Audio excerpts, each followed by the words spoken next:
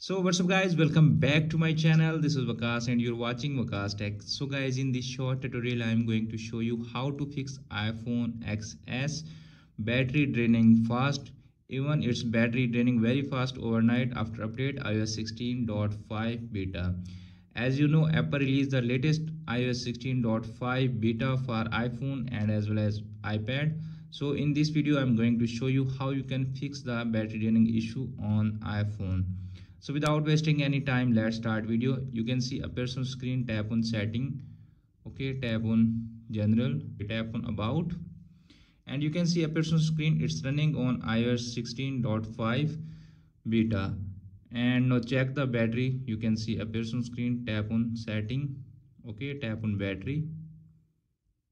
You can see a person's screen. It's battery draining very fast, even it's not in my use right now after update. So how to fix that issue?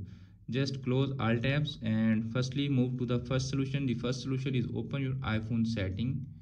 Okay, now you can see appears on screen. Here are showing display and brightness. Tap on that. You can see appears on screen. Its true tone is on right now. Turn it on and control the battery draining fast after that update. You can see appears on screen the second option, rise to wake. Just turn it on also, and you can see brightness is on automatic. Just turn it on also, that option. Now move to the next step. The next step is open your iPhone setting, tap on privacy and security. You can see appears on screen location services is off. Just turn it off if it's turned on, because battery draining the most common issue on iPhone, and location services taking too much battery when it's turned on. Basically this is a beta update, so maybe it's a bug and we'll fix in upcoming update. Now the second option, you can see appears on screen tracking. Tap on that, also turn it off. Okay, now go back